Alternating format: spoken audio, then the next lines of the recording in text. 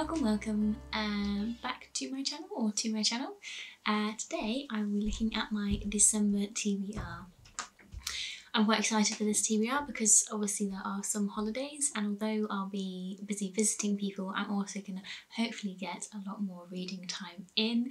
So I have got, well, a lot of books for myself, probably not for some others. I legitimately watched a YouTube video the other day where the lady said that she had only got to 14 books and she was very upset about this, and I was like, if I read 14 books I would be amazed. There are also quite a few books here that I'm quite excited to read and get to. I guess that's the same with all TBRs, but specifically there's a couple on here that I've been wanting to read for a while. So yes, without further ado, let's get into the books I'm hoping to read in the Christmas month of December. The first one is a Kindle book, or I bought it on Kindle, not a Kindle book specifically, so I'll put a picture here-ish maybe, and that is Beguiled by the Night. I actually saw this book on a YouTube channel called Steve Talks Books and Stuff. They were doing a readathon in the month of November. Unfortunately, I just didn't have time in November to read the book, but it sounded a really interesting and exciting read, so I thought I will put it on my December TBR because I can always catch up later and then discuss the book in a bit. This obviously is a tale about vampires, as said in the title. Apparently it's described as a complex tapestry of time, horror and beauty, deftly woven with gore and redemption. Now, I legitimately have not read any vampire books since reading True Blood and Suki's Slack House, so I think this will be quite a fun one to jump into. Apparently, potentially it's more on the gore and horror side of things, but I'm really not too sure. It has a beautiful cover, and yes, it will be an interesting read for me. As I said, I've not read this type of book for quite a long time, so looking forward to that one. Right, the next book on my TBR is Lunar New Moon by Ian MacDonald. This one I bought a little while ago and haven't got around to yet, but I'm very much looking forward to it. I have read the first few chapters. I'm getting a little bit of a head start on this one. Description is 5 commercial or cooperative families who run the moon in a city on the moon. And then it's kind of about the chaos that occurs when they fall out.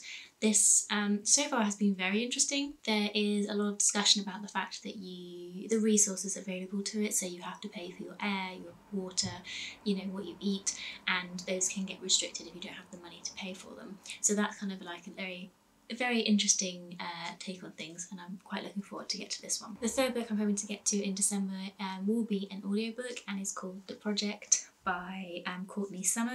This is the follow-up novel to Sadie. I'm not sure when that one came out actually, but I absolutely adored Sadie. The audiobook had fantastic production, was a really fun listen to. Even though it had very heavy subject matter, the project seems to follow in that kind of theme. Again, I've heard that it's really good audio quality production, multiple different people telling the story, with different characters being voiced by different people, and also, again, probably quite heavy subject matter, but should be an excellent read. I think this one is more about a cult, I believe. The next one is, I'm going to try so hard, the next one is going to be Station 11. I've talked about this book before multiple times. Last time I didn't get to it when it was on my September TBR, I think, but this is the book that I will be taking home when I visit family, and I always have a lot of additional time to read during then.